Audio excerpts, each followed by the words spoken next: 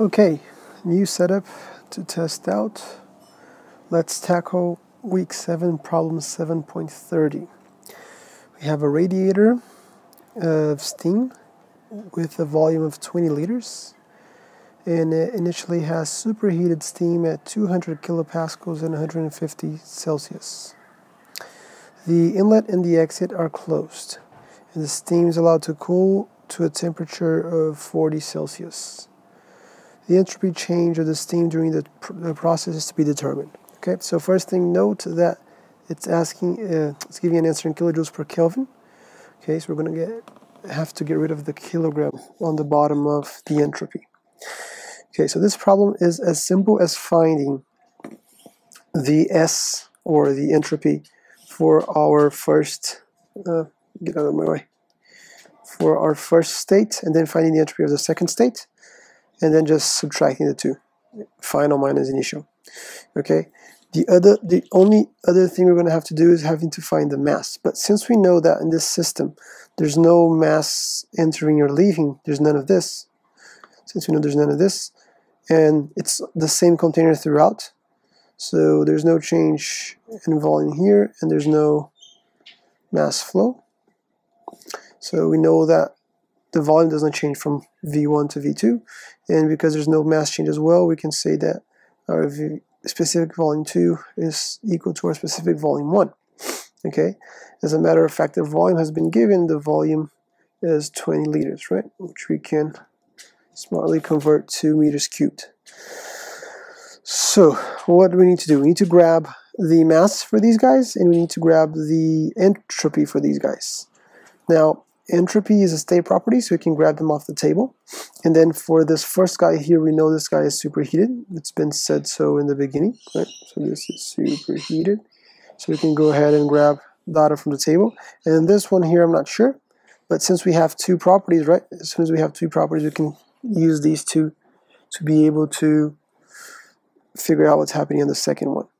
Okay, so in the first state, I'm going to go ahead, know it's superheated, and know it's at 150 Celsius and 200 kilopascals. I'm going to go ahead to table A6, which is the superheated one. And that's going to be on page, what is it, 910. And I can grab straight off the bat the entropy, right? So I'm going to grab S1, which is the entropy for the first state, and that's going to be 7.281.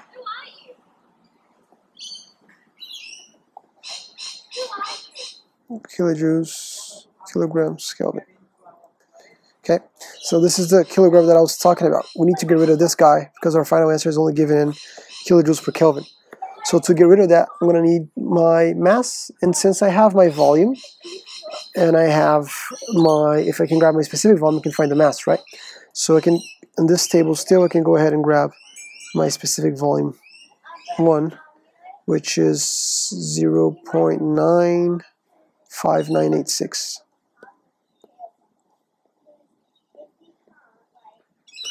And that's going to be in meters cubed per kilograms. All right. Now, we can go ahead and grab the mass if we want to, or we can define the second state, because now we have two properties, right? Because we have the temperature of the second state, we have the temperature of the second state, and now we also have the specific volume, which is this guy here, right? Because they have to be the same. So let's go ahead and grab the mass first. So we know the specific volume. Just looking at the units, we know it's volume over mass. And therefore, if we want the mass, we just need to divide the volume by the specific volume. In this case, it's 20.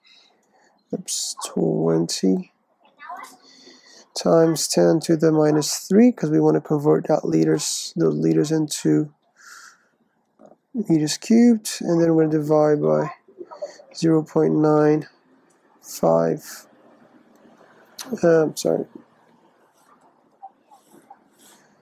95986, and we're going to have an answer in kilograms. That turns out to be about 0.0204 kilograms, and I could have converted that into grams. It would make more sense, but since I'm going to multiply by the kilograms eventually, this guy here, So I'm just going to leave in kilograms for now. Okay, so we have the mass for the second and first state because it doesn't change, right? Cool. So now the second thing is I can go to my table for my saturated mix table. And I can check at 40 Celsius. And I'm going to note that my specific volume falls between the saturated liquid. So my specific volume 2, or my state specific volume, is between the saturated liquid and between the saturated vapor. Right? So it's smaller than the saturated vapor, but it's larger than the saturated liquid. So that allows us to conclude this is a mixture, right? So that's going to be a mixture. So for us to grab our entropy, which is what we're after, for us to grab our entropy, we know that our entropy on state 2 will be a mixture, so it's going to be the entropy of the saturated vapor times the quality, that is how much vapor I have in mass, plus whatever is left with the saturated liquid, and whatever is left is going to be 100%, or 1 minus my quality. Okay, so I need to grab quality, and we know that as long as we have one property, quality is trivial, right? Because it's going to be that one property that we have, which in our case is specific volume, minus the liquid, saturated liquid, divided by the vapor and the liquid. Okay, and then you're welcome to grab the difference already from the table if you want, because this term is the FG one, it's the FG term, or just subtract them, up to you, it's going to be the same thing. And by doing so, right, by placing, I got the liquid one to be 0.001008 and the vapor one to be 19.515, and that rendered approximately 4.91%. So we have way more liquid than we have vapor, and therefore we would expect the our final entropy to be way closer to this guy here than to the vapor one, right? If we have something different, we did something wrong in our maths. So my S2 will be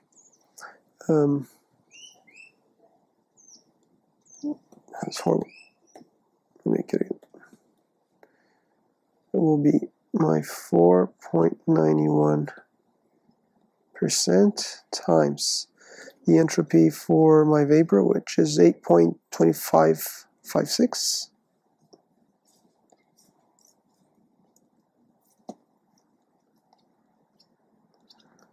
plus 100% minus 4.91% times, just put in the bottom here, times the saturated liquid entropy, which is 0.5724.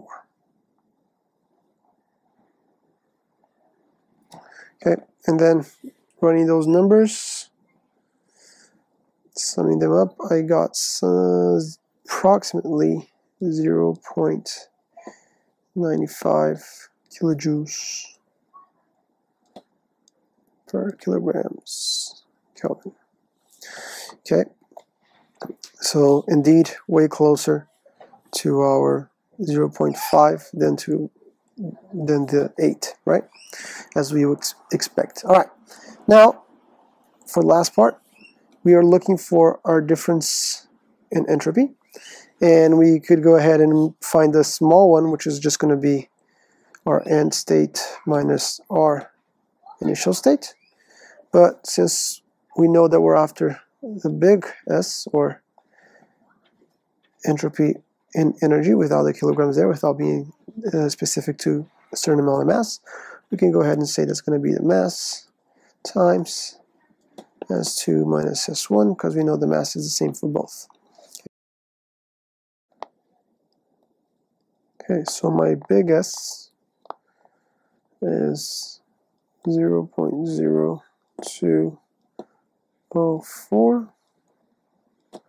And then my second state S is 0.95, and my first state S is, from table 7.281.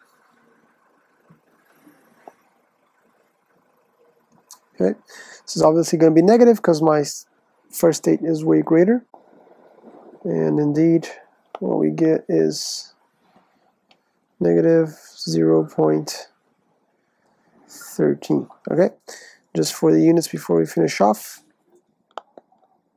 we're multiplying kilograms by kilojoules per kilograms per Kelvin. No, we're not multiplying anything. There's no temperature here involved, so that Kelvin is just going to stay there, right? So we get rid of the kilograms, and this turns out to be just kilojoules per Kelvin. Okay, and then if we wanted to get rid of that Kelvin there, we will need to know the temperature of the environment.